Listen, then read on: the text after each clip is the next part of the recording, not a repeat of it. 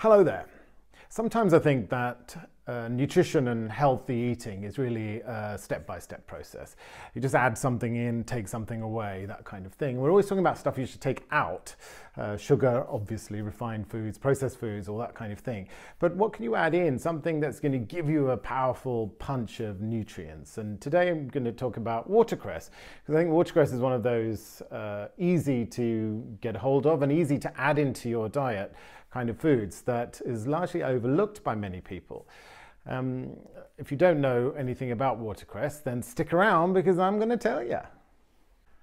Watercress is, as its name implies, an aquatic plant, and it has been recommended for its nutritional and healing properties for literally thousands of years. Hippocrates swore by it. The ancient Egyptians plied their slaves with it to keep them healthy, and closer to home we were obsessed with it right into the early part of the 20th century.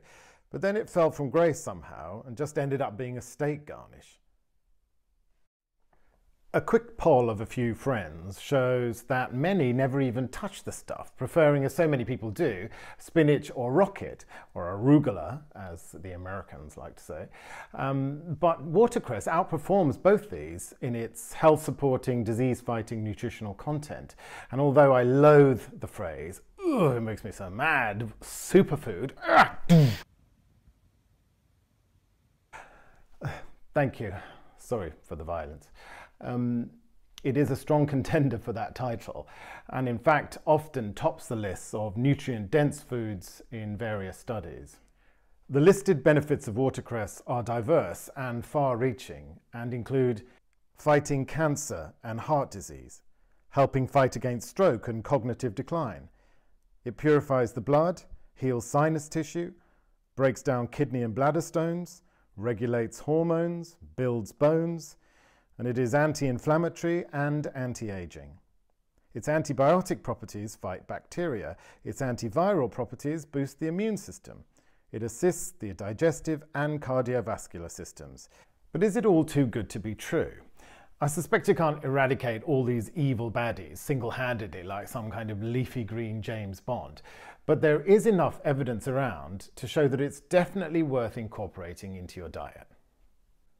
It is a source of a little protein, and its fatty acid ratio between omega-3 and 6 is great too.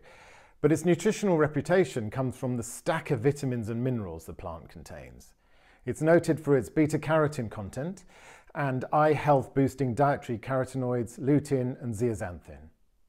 It's very high in vitamin K, which is for blood clotting and bone health, and is a good source of the holy trinity of antioxidants A, C and E.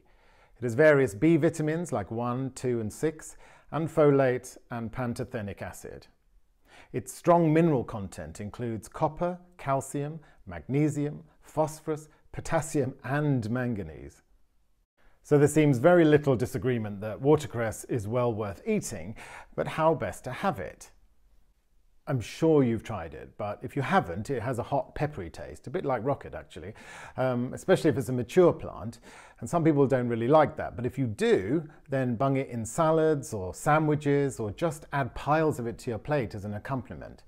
Eating the watercress raw will maintain the vitamin C integrity, but then again, it depends on whether you like the taste or not, and if you don't, then cook it or add it to soups, or dips, or juice it, or add it to pasta dishes. Just chop it up and add it to just about anything and everything where you might add any herbs or other dark green leafy lovelies, like spinach and rocket, of course, or just combine it with those two as well. Why not? Go crazy. So whatever you choose to do with it, it's clearly worth adding to your diet. Even if you only do this seasonally. The UK grows watercress, and the UK season is quite long actually. It's from April to October, and during that time it'll be much easier to get hold of. Also, it'll be a lot cheaper than during the winter months. So try it, get involved, let me know how you get on. Send me your recipes. Thanks for watching, bye.